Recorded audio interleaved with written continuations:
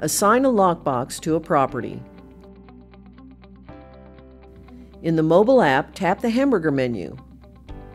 Tap My Lockboxes. Tap Assign Unassign Property. Select the desired lockbox or use the search bar to enter the lockbox serial number. The lockbox serial number is located at the top of your lockbox. Select the desired lockbox. For On Listing Since, select the date and tap Assign to Property. For Assign to Property, select Confirm.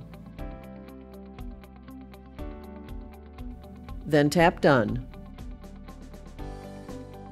Unassign a lockbox from a property. In the mobile app, tap the hamburger menu. Tap My Lockboxes. Tap Assign Unassign Property. Select the desired lockbox or use the search bar to enter the lockbox serial number. The lockbox serial number is located at the top of your lockbox. Select the desired lockbox. Tap Remove.